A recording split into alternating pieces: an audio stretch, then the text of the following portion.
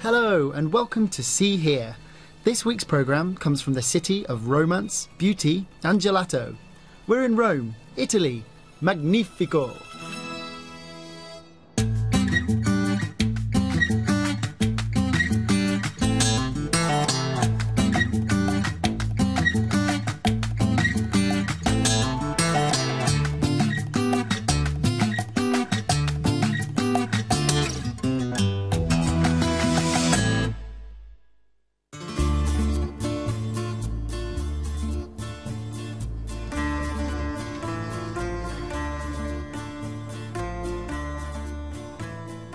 Today's programme focuses on sign language and gesture and its importance to the deaf community.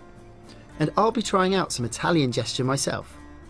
Later in the programme, we'll be taking a quick trip to Moray House in Scotland to revisit some groundbreaking research on British Sign Language that was done in the 1970s and 1980s.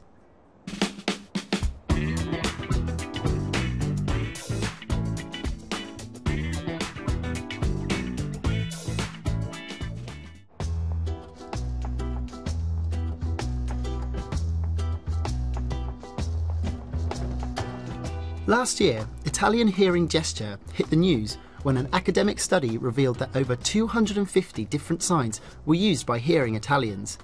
We're here in Rome to find out more. What is gesture? This is something the Italians have finessed. It's a way of punctuating an expression by using facial and body language to really support what you're saying.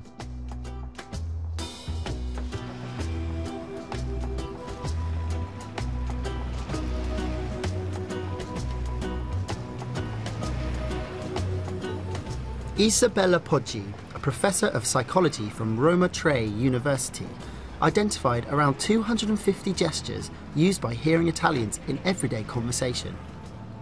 We wanted to find out more about this and what it means for the Italian deaf community. Gestures are very important in Italian culture, more maybe than in other cultures. First, for historical reasons, because we inherited the language of gestures from the Greek. When the Greek moved to southern Italy and they colonized, for instance, Naples, which was made by Greeks, the use of gesture as a way to communicate without being overheard. This was useful because Italians were often subject of invasions. And the gestures continued to have a tradition of a way of communicating. As I was a young girl, people would say, do not point by fingers because it's not polite, it's not proper. Many years ago, they considered gestures as a very low-level culture. But then things changed. So now everybody gestures much more freely.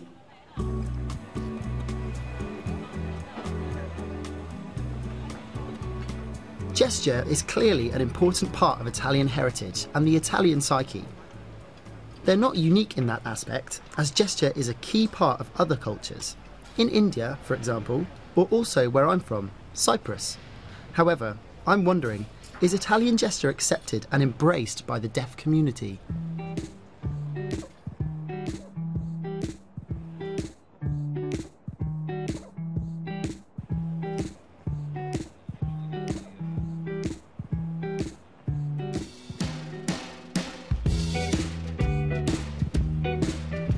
Hello!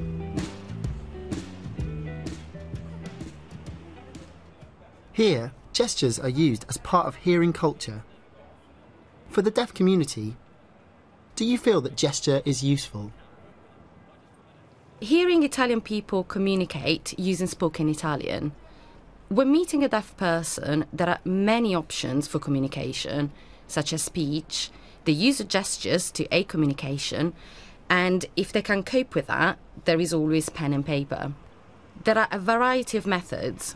However, for deaf people, we do not communicate using these gestures. We converse using sign language, so it's like having two languages. With hearing people, we can be flexible by using gesture. I don't see gesture as a limited form of communication, as it can actually help the understanding of what is being said. It depends on the situation, but most of the time it can be used to help. For example, on TV when they are talking and use a bit of gesture, it helps the viewer to follow what's being said. It's the same with hearing people who gesture. The gestures amplify what they're saying. Hearing and deaf people can communicate and gesture help. It isn't LIS, but you can have a conversation to a certain extent. It helps when hearing people can use gesture, but if they don't feel able, then we can write things down. However, if the hearing community knew LIS, that would be brilliant. Gestures are okay. So, second best. It's not a difficult form of communication.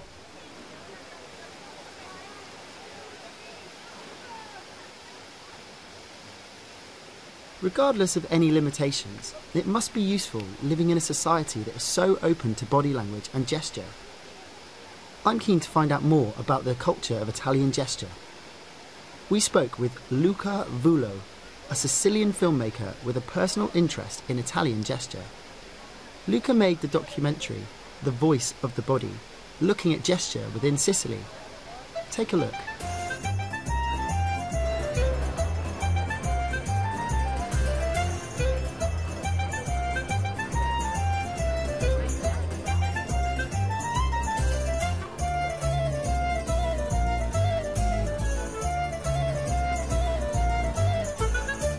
When you are in Italy, you need to go on the street, in the market, in the square, and just watch the faces, the hands, and the body of the people. I think you can experience the beautiful show for free. And you can understand the no easy code of non-verbal communication is a language. It's no easy.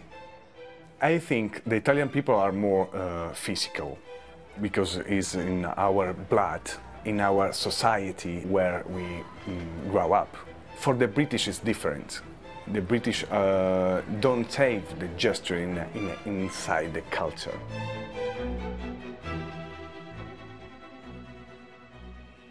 We wanted to know more from an academic point of view. Just how marked are the differences between LIS and Italian gesture? Does the sense of cultural pride when using Italian gesture also cross over to the deaf community? We met Barbara Panacchi, a technical and linguistic assistant from the Language and Communication Across Modalities Lab, or LACAM.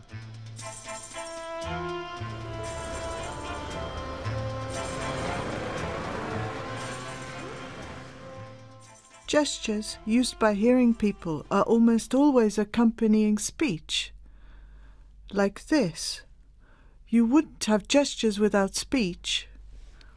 Instead, in sign language, hold on, it is a bit complicated. Let me give you an example. We might find certain gestures in LIS. To be specific, this sign, which stands for Y, it is also used by hearing people as a gesture, but it is dependent on the spoken word perché. Therefore, in an Italian spoken language sentence, a gesture can exist in isolation. Vice versa, in sign language, the gesture has an integral grammatical function. To give you a different example, the sign indicating to eat is used by hearing people as a gesture to emphasize the spoken word. Deaf people instead will use a variety of different signs and expressions to demonstrate the food they're eating and how it is eaten. Following the grammatical rules of sign language, the sign can be modified and changed into different forms. In the case of gestures, they are limited, fixed, and used sporadically in a sentence. They are dependent on and secondary to the spoken word. I hope I am clear. Sadly, sign language doesn't seem to have the same cultural status as hearing gesture in Italy. In May 2011, protests were held worldwide outside the Italian embassies. This was because a new bill was going through the Italian parliament, meaning that LIS was effectively defined as LMG, linguaggio mimico gestuale, a language of mimes and gestures. The deaf community was up in arms, and I was there to witness it.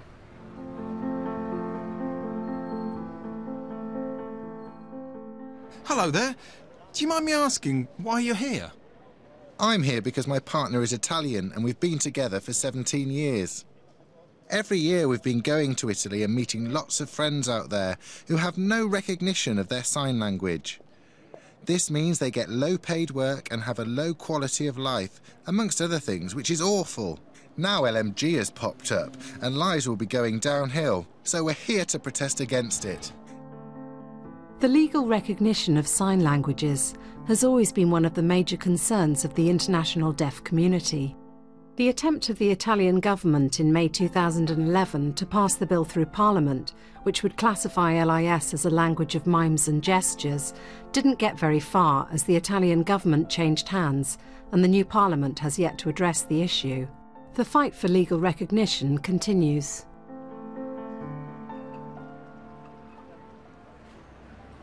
If LIS was changed to LMG, this would create problems. In schools, for example, it would have an impact on communication support. Interpreters would be gone. The life of the community, our language, would disappear. Having a language of gesture would create so many barriers. By becoming LMG, a language of gesture, the linguistic value of LIS would disappear. LIS is not a language of gesture. We need to stay strong as a community. If LMG was approved, it would mean it essentially becomes a monkey language. My deaf identity, my communication would become restricted. Hearing people would see us as stupid and laugh at us. It wouldn't be seen as a proper form of communication. They would think less of us. It's important that sign language gets legal status from the Italian government. Italian citizens are granted specific rights. Different languages are given official status. 12 minority languages have been given official status, but LIS has been ignored. It's important this goes on the list as a language. If this were to happen, it means access to communication and information. It means we could access life, work, school, university, medical access and other elements. It means we could fully participate in life and in society.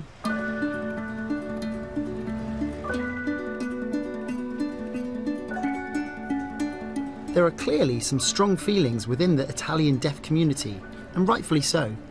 What does the Italian community think of this?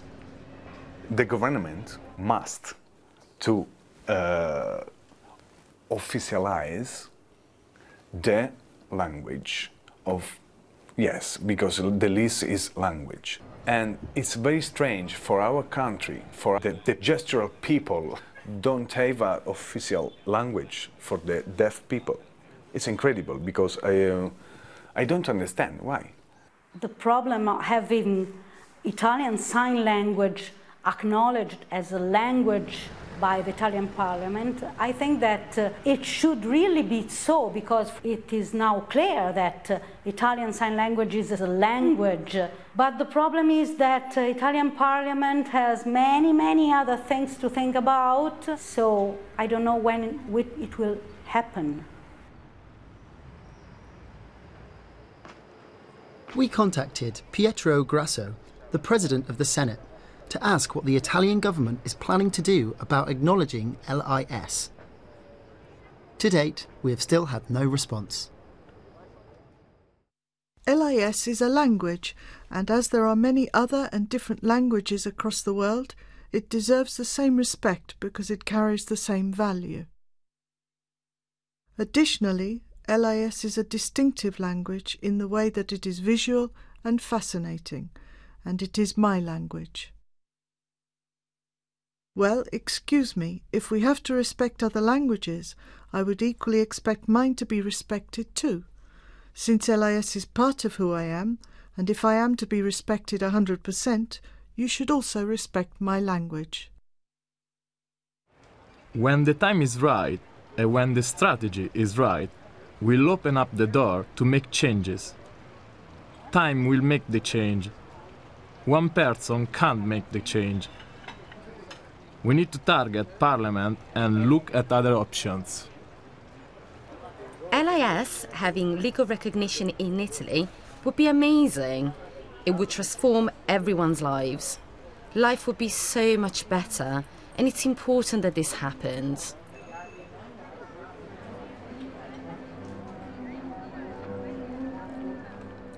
Much like the UK, the battle for complete legal recognition of sign language continues.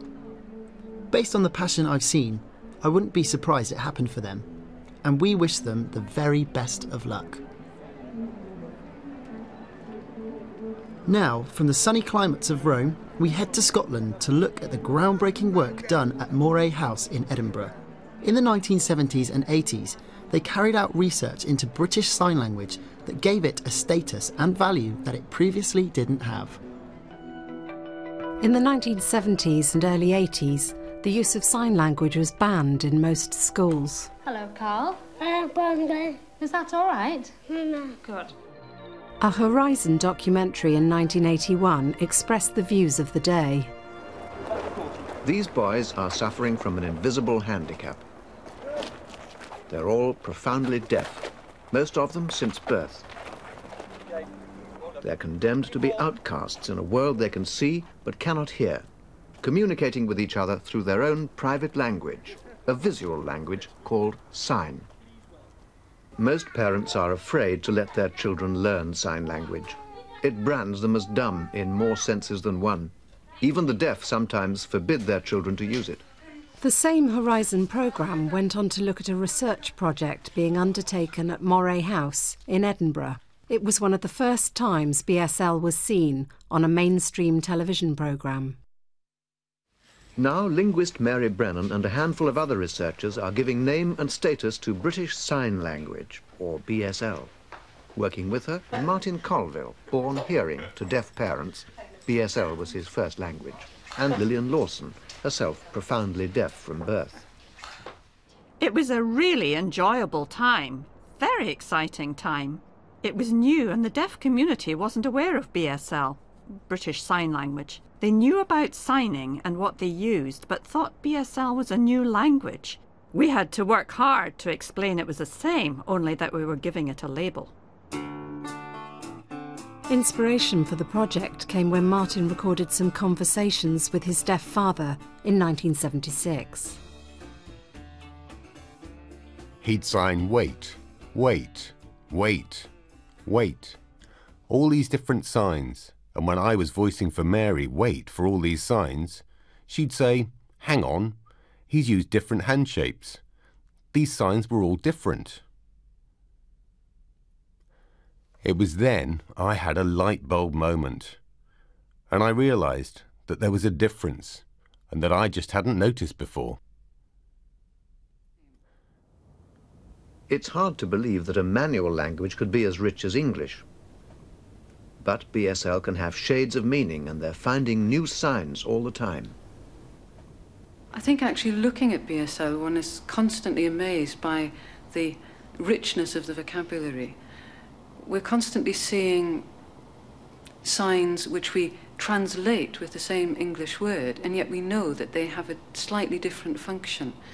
An obvious one is the sign pretend. Now, I'm saying the sign pretend, I really should say the word pretend, because you can have pretend made with this hand shape on the nose. And then there's another pretend, also made at the nose, where you use a slightly different hand shape, the middle finger touching the nose, and moving outwards. And that means pretend, but in the sense of deceiving or being really rather unpleasant. The team also discovered signs which did not have a direct English translation. That was most interesting. Not only were there signs, but proper facial expressions, and the whole body was involved. That's why different parts of signs became known as multi-channel signs. This was the new terminology that transpired from our research. Mary was determined to ensure that we actually appointed deaf researchers. The big change was simply that back in those days we had deaf people helping, but as unpaid volunteers. We said, this isn't right. It's important to make sure these deaf researchers have equal status with both of us.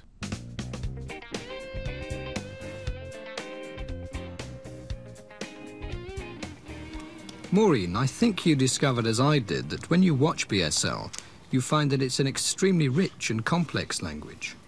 And that's something we never realised before.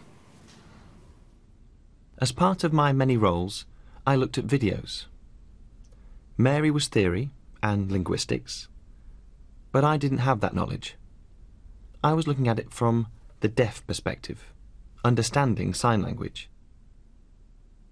So that meant I'd watch the signing and write down a sort of BSL English glossary. I think it's very important for deaf people to have the opportunity to get together and discuss their own language.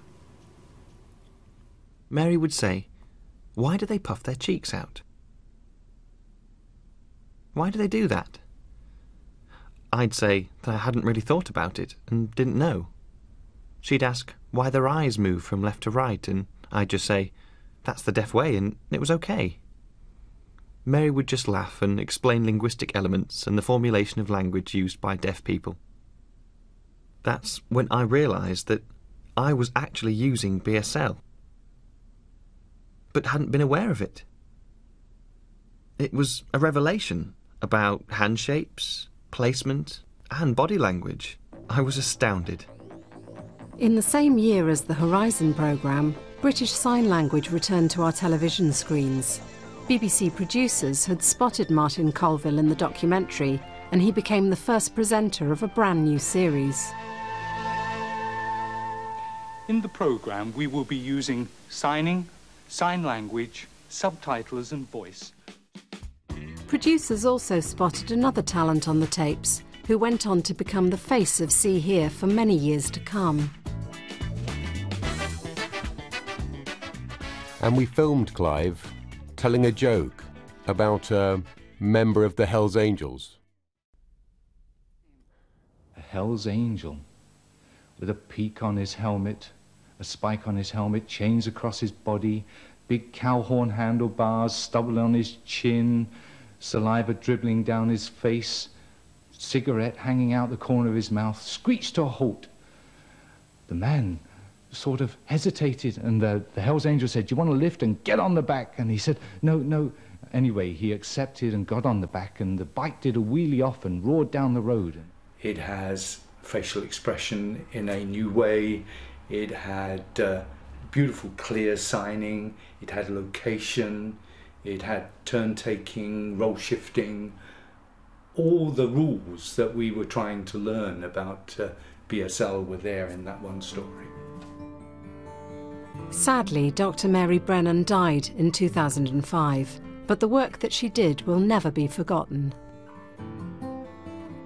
I think the greatest honour I can give Mary in my own way is to say, before I started the research, my mother, who was profoundly deaf but had gone deaf at 8 and had English, always said to me, "Your father's not very bright, he can't read and write." And inevitably that had an impact on me as an individual. And by the time I finished the research, I realised that my father was brighter than my mother. Unfortunately, the original building where the research took place has been demolished. I wish I could go into the room again and show you where I sat. I'm really surprised they've demolished it. I'm gutted, such a shame. However, important research involving deaf and hearing people is still coming out of Moray House, which is now part of the University of Edinburgh. The findings from the research work undertaken by Mary and her team led to many changes in the deaf community, especially in the world of education. Their dedicated work has led us to be rightly proud of the rich and complex language of BSL. Seems like we owe a huge debt to the work of Dr. Brennan and her colleagues. Now, the SeeHear team have issued me with a challenge. Based on all that I've learnt during my time in Rome, I've been ordered to get out there and do some Italian gesture of my own. Is gesture going to be good enough to get by here? Will it be easier to communicate here than it is in England? I've been given some tips. Want to know what they are? Have a look.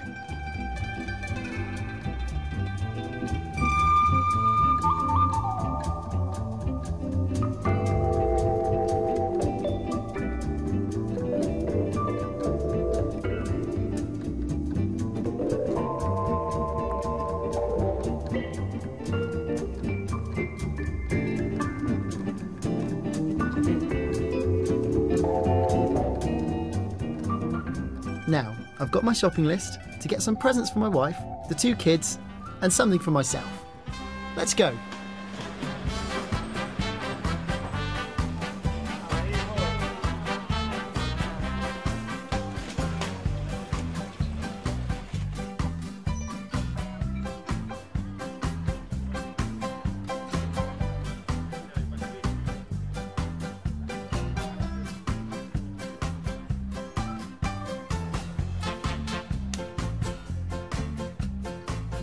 Communication's going well. It's pretty easy using gestures.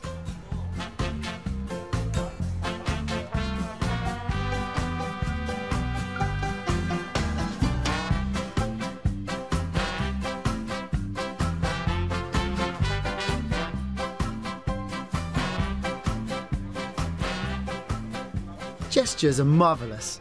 Come here and how much have been really useful.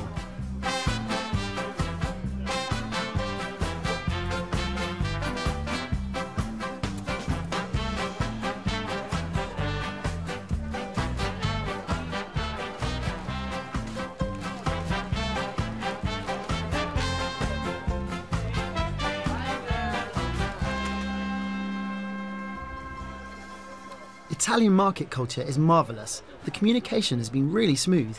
It's embarrassing having to communicate through pen and paper, so usually I just walk off and go to the supermarket. This is amazing. England is different. People don't tend to use facial expressions, but they do here. It's great. I'm looking forward to cooking these.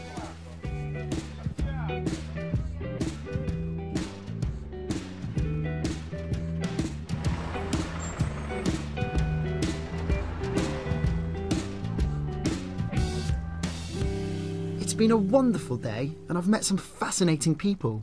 And more importantly, I hope you have enjoyed watching the programme. Arrivederci. I'm off.